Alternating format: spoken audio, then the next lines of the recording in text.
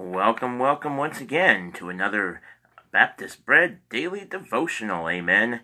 And today is Saturday, November 16th, and it is 2019.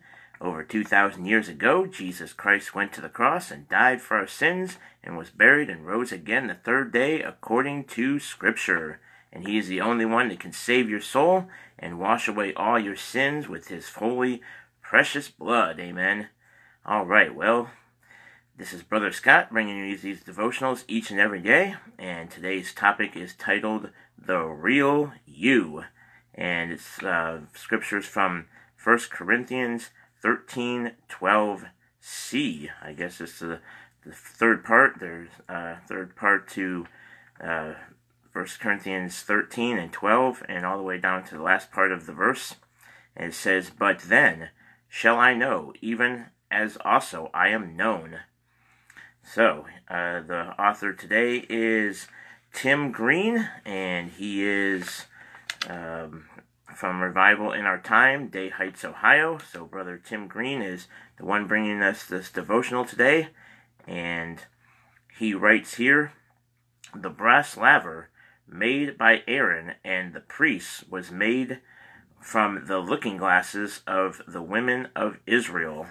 And that is Exodus 38:8. So let's go read that really quick. So Exodus 38:8, if you have your Bible handy and want to follow along and turn to the scripture. So 38 and verse 8. So let's see here. 38:8. We'll get there eventually. Alright, so 38:8. And it says here down in the scripture on 38:8. Let me see here. It says, "And he made the laver of brass, and the foot of it of brass, of the looking glasses of the women assembling, which assembled at the door of the tabernacle of the congregation." So he made it out of the looking glasses of the women. And then Job 37:18 speaks of a molten looking glass. So Job 37:18, so let's go there. Job 37 and verse 18.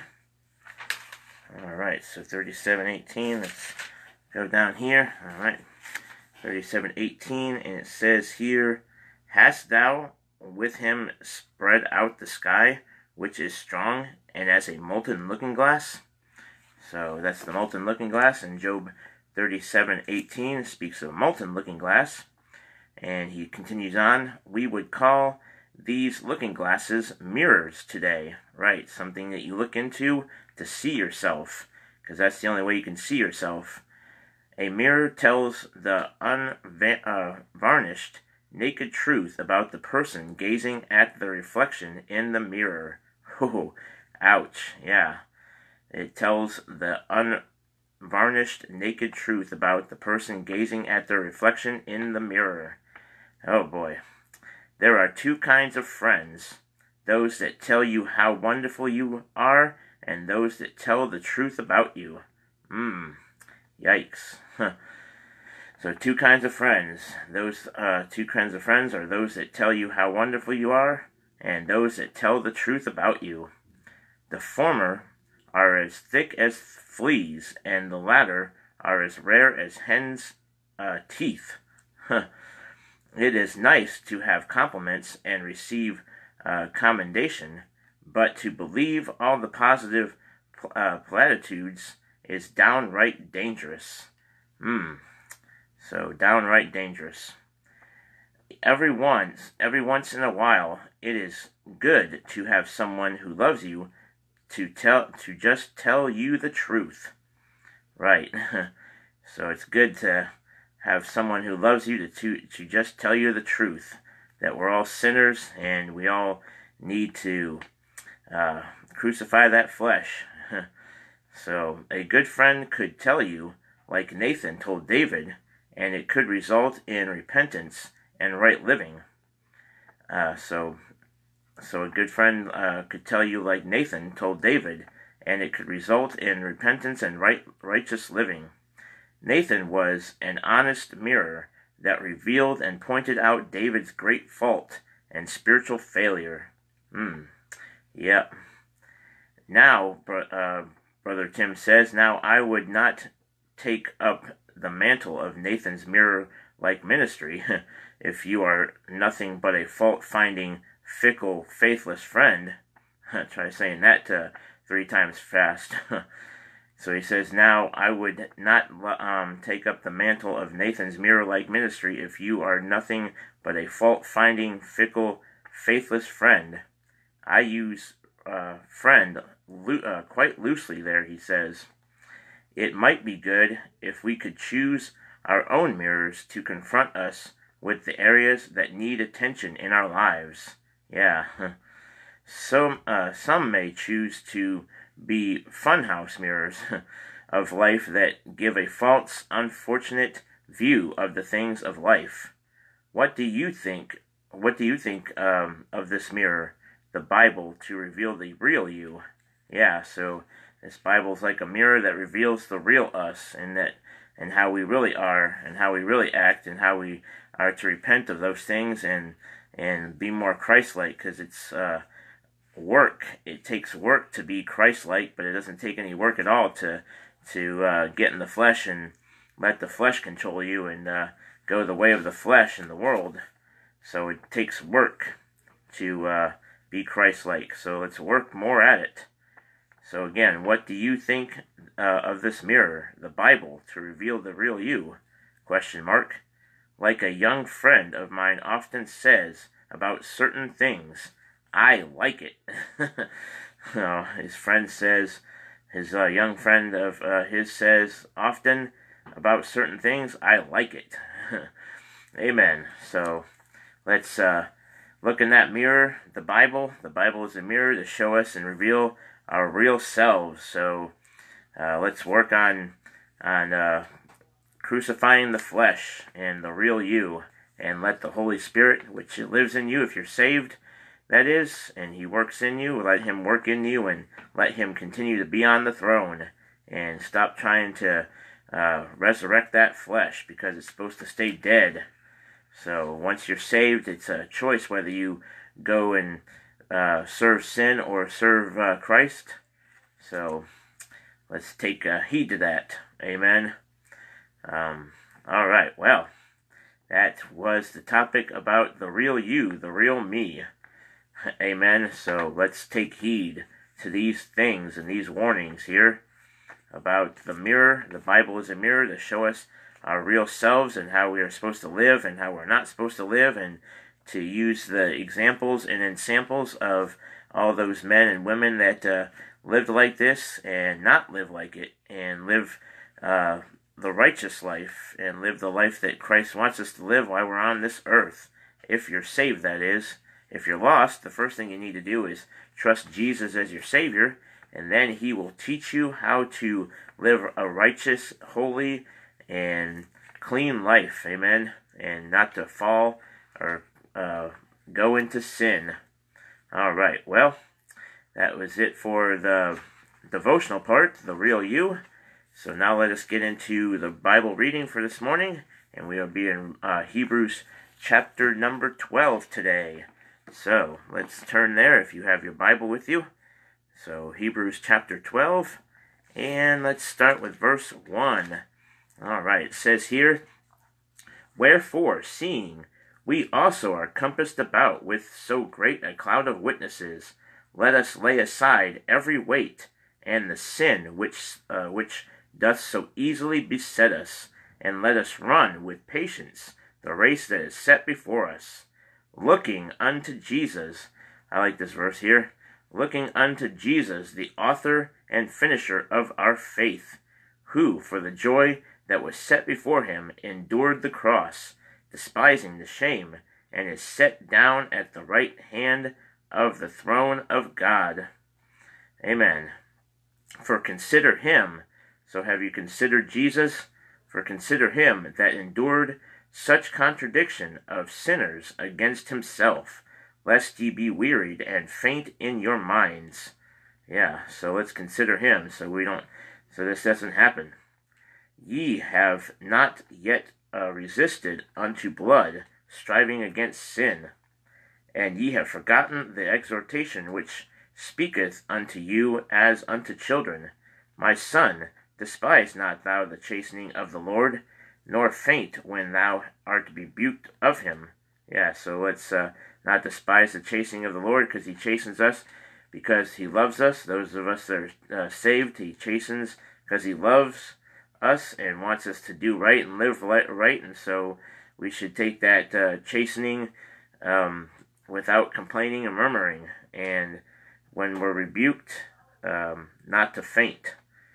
For whom the Lord loveth, he chasteneth, there you go, and scourgeth every son whom he receiveth. If ye endure chastening, God dealeth with you as with sons. For what son is he whom the Father chasteneth not? But if ye be without chastisement, whereof all are partakers, then are ye bastards and not sons. So that means that you're not God's son if he's not chastening you and you're not saved yet. So, furthermore, we have had fathers of our flesh which corrected us, and we gave them reverence. Shall we not much rather be in subjection unto the Father of spirits and live? For they verily for a few days chastened us after their own pleasure, but he for our profit, that we might be partakers of his holiness. Amen. Now no chastening for the present seemeth to be joyous, but grievous. Nevertheless, afterward it yieldeth the peaceable fruit of righteousness unto them which are exercised thereby. Wherefore lift up the hands which hang down, and the feeble knees, and make straight paths for your feet, lest that which is lame be turned out of the way, but let it rather be healed. Follow peace with all men, and holiness, without which no man shall see the Lord. Look diligently, lest any man fail of the grace of God, lest any root of bitterness spring up trouble you, and thereby may many be defiled. So let's not let that root of bitterness spring up inside of us. If somebody does something that we don't like or something against us, let's not get bitter towards them because they just wanted to go towards the way of sin or something like that. Lest there be any fornicator or profane person, as Esau, who for one morsel of meat sold his birthright. For ye know how that afterward, when he would have inherited the blessing, he was rejected. For he found no place of repentance, though he sought it carefully with tears. Right, he didn't find a place of repentance, though he sought it carefully with tears. For ye are not come unto the mount that might be touched, and that burned with fire, nor unto blackness and darkness and tempest, and the sound of a trumpet, and the voice of words, which voice that they that heard entreated that the word should not be spoken to them any more. So they were afraid of God's voice, so they didn't want him to speak to them anymore. So they believe that was that back there in Moses' time, and they wanted Moses to speak for the Lord, for they could not endure that which was commanded. And if so much as a beast touch the mountain, it shall be stoned, or thrust through with a dart. And so terrible was the sight, that Moses said, I exceedingly fear and quake. But ye are come unto Mount Sion, and unto the city of the living God, the heavenly Jerusalem, and to an innumerable company of angels, to the general assembly and church of the firstborn, which are written in heaven, and to God the judge of all. That's capital J judge, that's one of his names, his titles. And to the spirits of just men made perfect, and to Jesus the mediator of the new covenant, and to the blood of sprinkling, that speaketh better things than that of Abel. Amen. See that ye refuse not him that speaketh, for if they escaped that who refused him that spake on earth, much more shall not we escape if we turn away from him that speaketh from heaven, whose voice then shook the earth. But now he hath promised, saying, Yet once more I shall I shake not the earth only, but also heaven. And this word, yet once more, signifieth the removing of those things that are shaken, as of things that are made, that those things which cannot be shaken may remain. Wherefore, we receiving a kingdom which cannot be moved, let us have grace, whereby we may serve God acceptably with reverence and godly fear. For our God is a consuming fire. Right, so, amen. All right, well, there you have it. That was Hebrews chapter 12 for our morning reading today.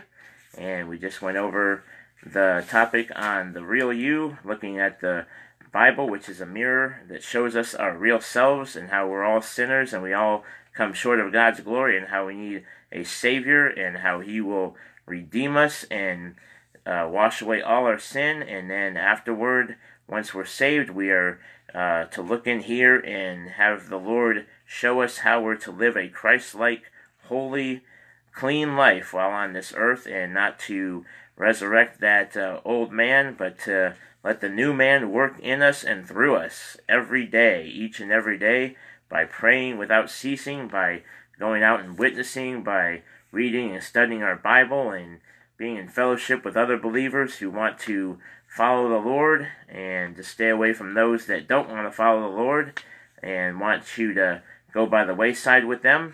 So we should stay away from those type of people, whether they be lost people or Christians. There are many Christians out there that profess that they're walking the right way, and they just go and live however they want, and they may be saved, they might not be saved. You don't know their heart. God knows their heart, but they might have just called on the Lord to save their soul, but don't believe they have to live right, and they don't want God to control their lives and to help them to live a better life. They just want to go about and do whatever they want and keep sinning and living like the devil even after they're saved. So let's find those that want to live the way of the Lord and want to follow the Lord, and follow after those people and come with those people and fellowship with them and so forth, and always to examine ourselves to make sure that we're doing everything right that the Lord wants us to do, and those things that we struggle with, that we would pray that the Lord would help us through those things and to repent of them and to throw them away. Amen. And not let this flesh get the best of us, because after you're saved, it's a choice, as Brother James has been preaching on over the last few messages, talking about how we have a choice whether we're going to go back and live the old life or continue living in the new life. Amen. Because Christ is our life once we're saved, and we should be living for Him and walking the way He walked. Amen. While on this earth. But that doesn't save your soul or keep you saved. What keeps you saved is Jesus, and He sealed you till the day of redemption. So if you decide to walk back the old way, He's not going to take away your salvation. You're still saved, but why would you want to keep sinning? Why would I want to keep sinning and go back to that old life, those old ways and those old habits? But we are to work at it, to learn, to live in a Christ-like life each and every day. Amen. All right, well, that being said, let us get out there and do it. Amen. Not just be hearers, but doers of the word also. All right, well, tomorrow's topic will be titled Two Births or Just One? ?